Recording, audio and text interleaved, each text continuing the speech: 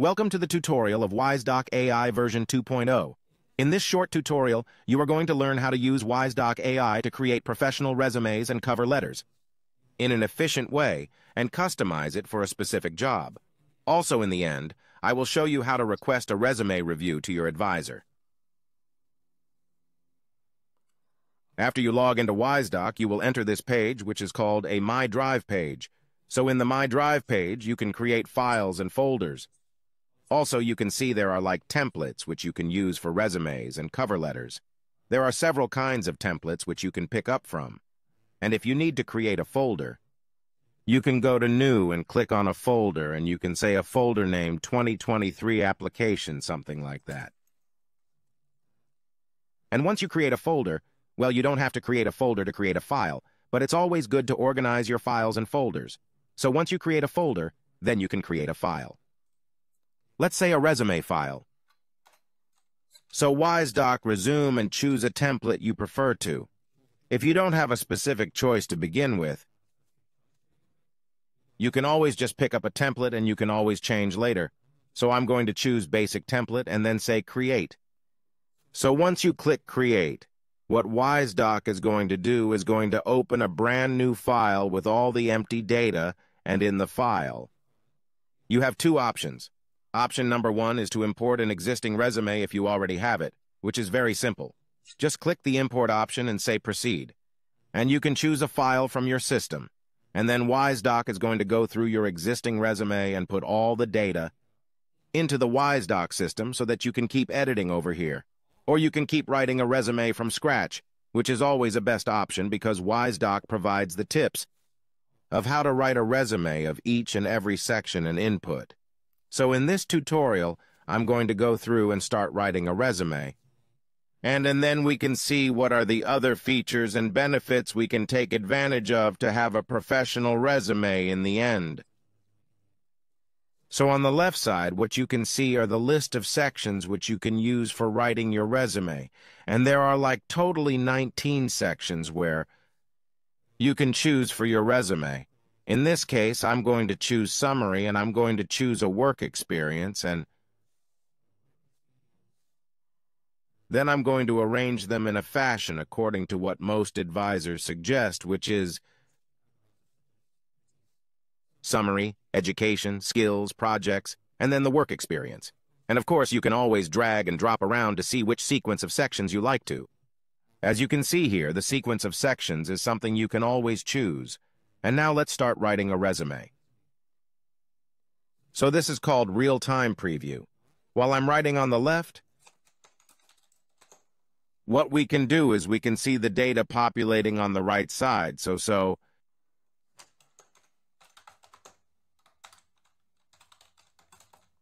as you can see, the data start populating on the right side. And as you move across these inputs, you can see the tip is also moving to different inputs, giving you a suggestion of how to write each part of your resume so that you don't have to search in Google. So that's as simple as that. And in the summary section, you can start writing a summary. And in education section, you can fill in the education name, the address, and the degree. So the fields are pretty simple and straightforward for you to start writing the resume.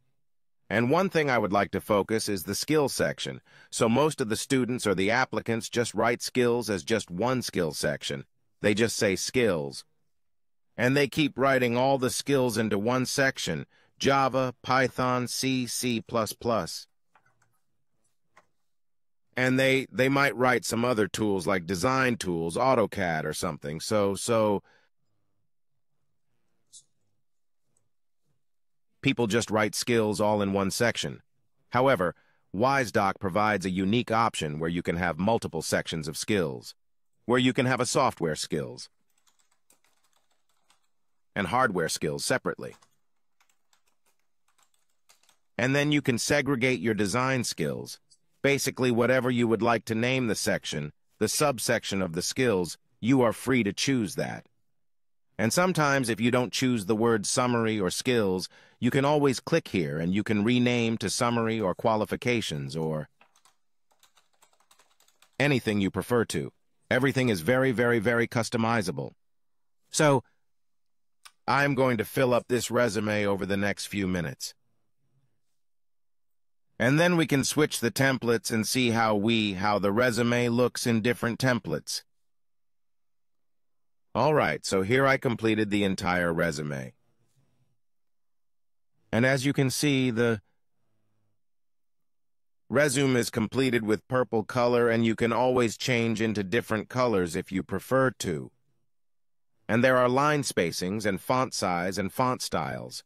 Everything can be customizable, but the default ones are good enough for the ATS. So if you see that there's a tab here called Templates, so if you go to Templates, there are several templates available. And you can hover on it to see how your resume is going to look like in different templates, and then you can pick a template you prefer to. So that option is very easy. You don't have to choose a template when you begin, but you can. You can always change your template eventually. And once you have the resume completed, the second part is something called Tetra AI. So as you can see here, there is a spot called Tetra AI with two options, AI Resume Review and AI Job-Specific Resume. So what WiseDoc does is it is going to review the resume you have created with you, whether you provide a job description, which is nothing but you copy-paste the job you're applying for the job description into this input. And then you save it. Or if you don't, if you're not applying for a specific job, if you just want your resume to be reviewed, you can choose the AI Resume Review option. And you can just start with your choosing your experience level. But right now we can see the full version, which is the job description, which is AI Job-Specific Resume. So once you put your job description and run Evaluate, then WiseDoc is going to provide inputs and suggestions about how you can improve your resume. So if you see here on the first point, it says, improve your ATS score, Watts score. It's like a complete score for all sections combined, and our algorithm assumes the weightage of each section separately, depending on your work experience. So if you're an undergraduate, you might want to choose this. If you are a 1 to 5 year experience, you might want to choose a different option. And depending on what option you choose, WiseDoc is going to calculate the score differently. So once you have the job description and the experience level updated, then you can click Run, Evaluate, and it says that you have not included education section. So WiseDoc is suggesting the applicant or the user to add an education section to the document. And there are the section tips. It's the same section tips which you can use while you're working on, or there are also tips available here. And then there is a technical skills and soft skills comparison. So what WiseDoc is doing is it is comparing the keywords of the job you're applying for and the words which are present on your resume. And then it's telling you which skills are matched to the job you're applying for. In this case, only 2 skills are matching for the job I'm applying for, which is not so great because when you're applying for a job, you want to make sure that the resume is as relevant to the job as possible. So WiseDoc is showing you what other keywords you might want to include in your data to make sure it's relevant to the job you're applying for. And then it's going to show you a detailed scan of where you can improve your resume. It could be adding to the fixing the grammar issues. It could be at avoiding the weak action verbs. So here I used a weak action verb called created. Turns out that's not a strong action verb. So we need to have strong action verbs. And WiseDoc also provides a link here so that you can go and access to the entire directory of action verbs.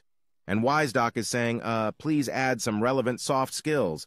So essentially the Tetra AI is going to review the each and every section individually. And then it's going to score each section to see where you can improve. And if you can get this ATS score to more than 90%, then we consider it as a good resume for the job you're applying for. The possibilities of you getting a phone call with that resume is pretty high compared to a resume which has a low scores. So once you have a resume created and then reviewed using Tetra AI, Now the next step is to create a cover letter. So, we understand that the cover letter is pretty difficult to write. It's going to time-taking, but WiseDoc AI provides another option called AI Cover Letter. So when you click that option, what it does is when you say proceed, WiseDoc is going to read through your entire resume and the AI is going to create a cover letter for you. So let's click proceed and see what happens. Okay, so once I click proceed, WiseDoc has read through my entire resume and it has created a cover letter for me. How cool is that? So basically we fed the AI, OpenAI, with all the right prompts, all the rules and regulations of the cover letter, the data which you have written for the resume, and the job description. We have taken all the data in the right detail and prompts, and we have fed to the AI for it to create a cover letter. And then we automatically put the data into the cover letter here. How cool is that? It just saves whole number of hours for writing a cover letter. So now that you have a template to begin with, what you can do is you can see where you can improve. So now that you have the job description, which you have copy-pasted. So what WiseDoc is going to do again for the cover letter is going to see match the skills for resume and the job description. So now you can see that there are 3 skills which are matching, which means I need to update my cover letter to match more number of skills for the job I'm applying for. And then there is a detailed scan where you can also see where you can improve, and already the score is like 70% because the AI does a pretty good job in giving a cover letter. Now you just have to take that extra step ahead to make sure that the score is more than 90%. So this saves a lot of time and gives you a customized cover letter for your resume or for the job you're applying for, saving a lot of time and also giving a major edge for your job application. The last part covered by this tutorial is the requesting resume and cover letter review from the advisor. So once you're done with writing resumes or cover letter, you can save and close the document. And there is something called review services. So if your university advisors are providing an option to request for a resume or a cover letter review, they will provide some listings here where you can go and choose and make those requests from review services. So in the review services, you can choose a listing, and let's say you want to have a cover letter review service. You can click the cover letter. You can choose an existing cover letter from my stock files or an additional documents from your system. And then you can say, next. You can provide some comments or request details. Advisor,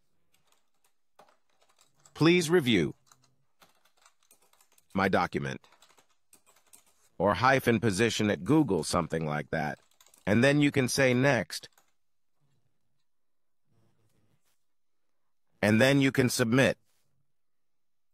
Now once you submit this file, the advisor is going to go through the request and accept the request. And they're going to review it and respond it back to you, and you can track it from your listings. So that's it. We just created a professionally looking resume using WiseDoc AI and generated a cover letter under less than 15 minutes. And also submitted a manual review request to the advisor within few clicks. I hope you enjoyed watching this video. Thank you.